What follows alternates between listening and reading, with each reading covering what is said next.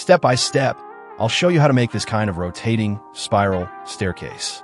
It's actually quite simple. The only slightly difficult part is measuring and cutting the side plate.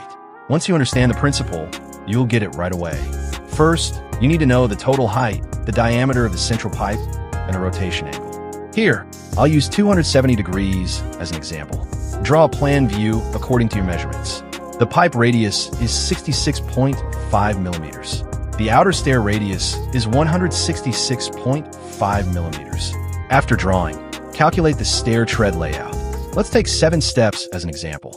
Divide the outer arc into 7 equal sections and connect each point to the center of the circle.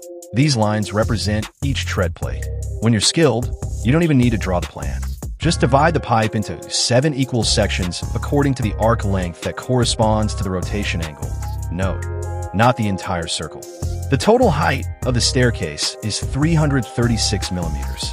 336 divided by 8 is equal to 42 mm, which is the height of each step. Mark every 42 millimeters along the pipe to indicate the step heights. Draw out all 7 tread plates. These will later be welded into position.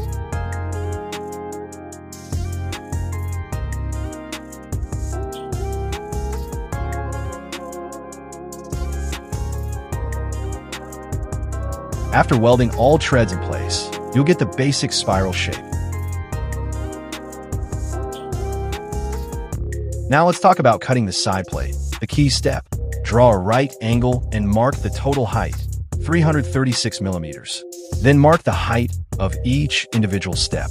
Use the formula: outer radius 166.5 plus side plate thickness 3 millimeters times 3.14 times open parenthesis 270 divided by 180 close parenthesis equals outer arc length 799 millimeters. Take that 799 millimeters, draw a vertical line upward, and mark the rise angle height. Connect these 2 points. That gives you the actual side plate length. Draw horizontal lines for each step height. Position the side plate properly, mark the tread positions, and you can start welding directly. That's it. Step by step, you can make this rotating staircase yourself.